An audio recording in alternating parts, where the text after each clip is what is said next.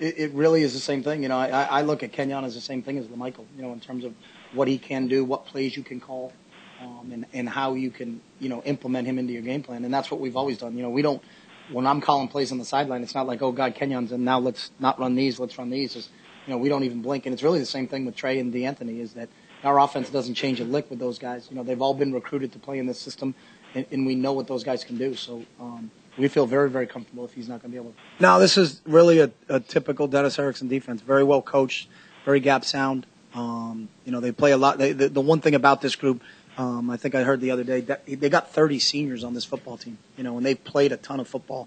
And all those guys you're seeing out there, Burfect I've seen for a couple of years, Jamar Jarrett for a couple of years, Shelly Lyons, Colin Parker, all those guys have been there for a long, long time.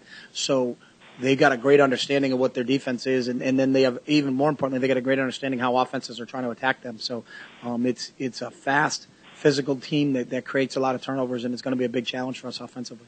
Doing the one thing I think is different is he changed his offense a year ago, and went to more of a spread attack when they brought Noel Mazzoni in as the offensive coordinator. They had been kind of a different type of one-back operation before that, but defensively they've been very similar for a long, long time.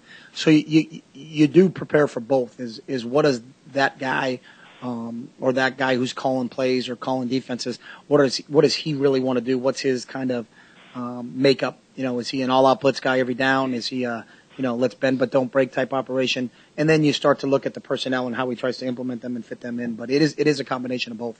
It's not like they got, it's not skewed where one guy in each game has 15 catches and then everybody else has 2 or 3. It's really distributed across the front.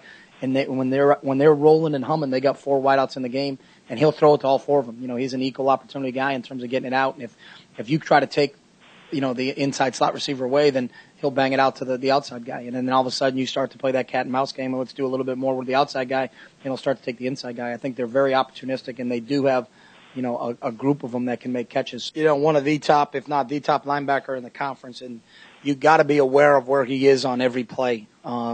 It's one of those deals where you got to know where 7 is. They do a good job with him.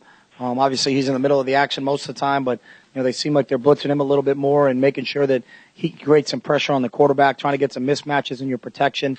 And he's just a tenacious player that plays all out all the time. So you got to make sure that you're very, very aware of where 7 is on every play.